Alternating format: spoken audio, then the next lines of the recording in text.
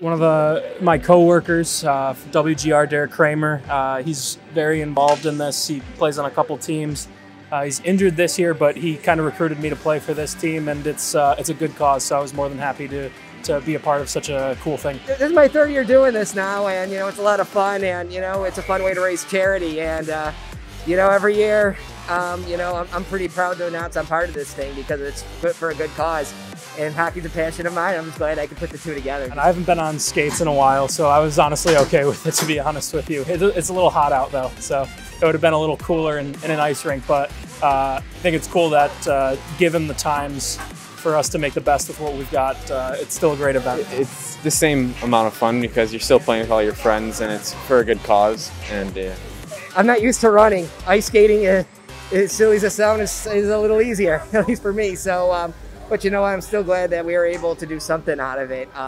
And either way, we all raised money for a good cause, and that's the important part. So we're all affected by cancer. I've had a couple family members, friends.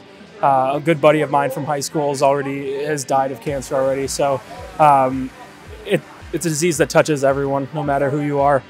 It's kind of unavoidable, can't escape it. So to be a part of this, it's really cool. My cousin Tommy Garden died of bladder cancer 2 years ago, so I usually dedicate it to him.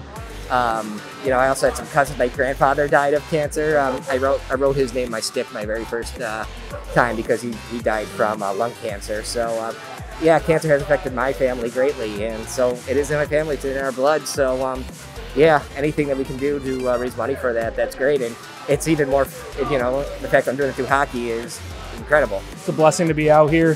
Thank you to all the organizers for doing this every year. It's a great event, and especially being able to put on something so good given the pandemic. So everything's going really well.